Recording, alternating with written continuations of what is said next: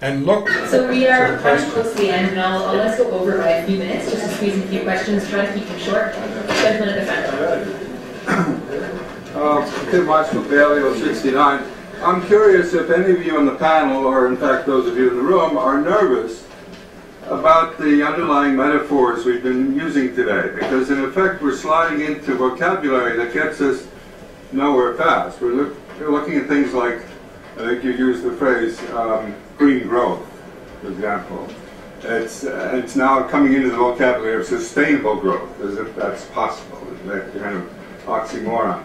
Or nuclear safety, probably not. Or business ethics, or for that matter, military intelligence. I mean, we seem to accept terminology that is absolutely incoherent.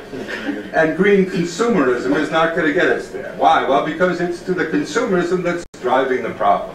Now, whether or not we get more efficient at it is very amply demonstrated by Dan. I mean, you can't get a better person at getting better delivery of services, bang for the buck, whatever you want to use.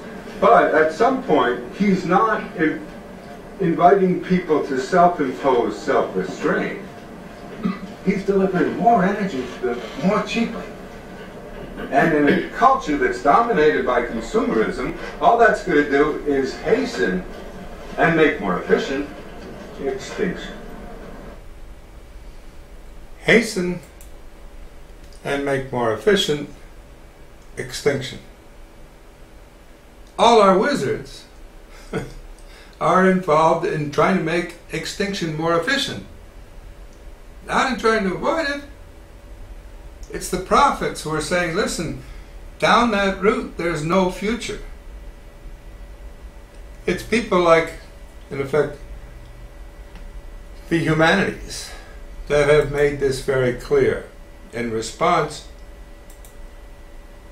the Rhodes Scholar from South Africa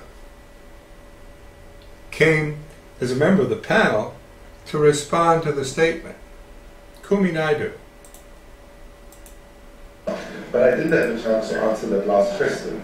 And I do want to say that, folks, if there's one question I appeal to you that you take away from today's session, take away that question. Because that question is actually, in a very honest way, posing the contradiction that we find ourselves. And when I said our leaders are in denial and we're suffering from cognitive dissonance, they're not willing to address this question.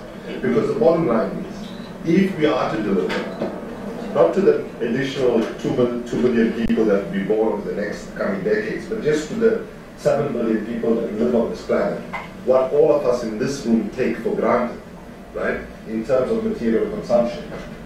According to our friends at WWF, we would need as much as 3 to 8 more planets, right? So just think about that, right?